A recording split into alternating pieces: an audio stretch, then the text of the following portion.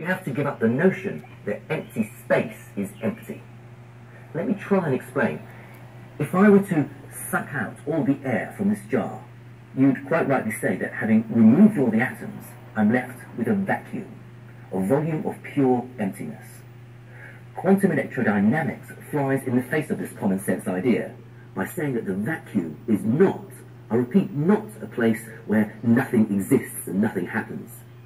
Instead, it's full of stuff and is heaving with activity. How can this possibly be true?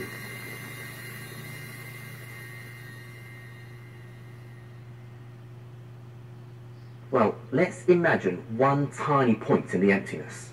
Common sense tells us there's nothing there, but quantum physics tells us there's only nothing there on average. And it's those two words, on average, that force us to rethink our understanding of reality.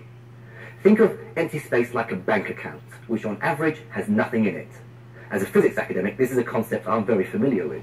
Some days it might be £100 in credit, other days it might be £100 overdrawn, but on average it has a zero balance.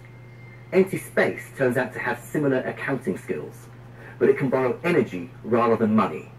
And this energy is literally borrowed from the future, provided that it's paid back again very quickly.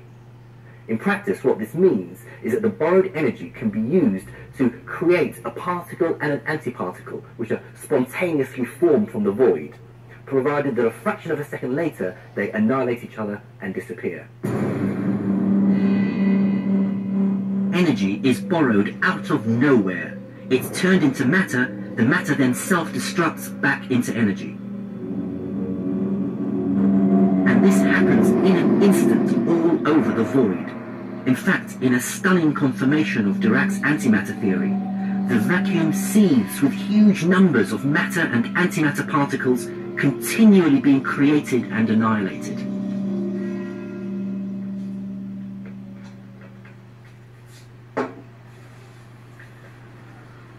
Down at the smaller scale, space is a constant storm of creation and destruction. Physicists call it the quantum foam. The particles in the quantum foam come and go so quickly that we're completely unaware of them. We refer to them as virtual particles. But if we were able to slow time down, almost to a standstill, we'd be able to see this seething activity, this constant creation and annihilation of matter and energy that's the fabric of reality itself. And from this comes the most jaw-dropping idea of all.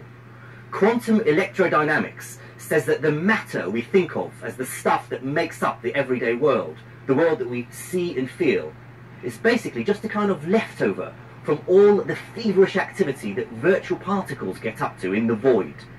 So you, me, the Earth, the stars, everything is basically just a part of a deeper, infinitely more complex reality than we ever imagined.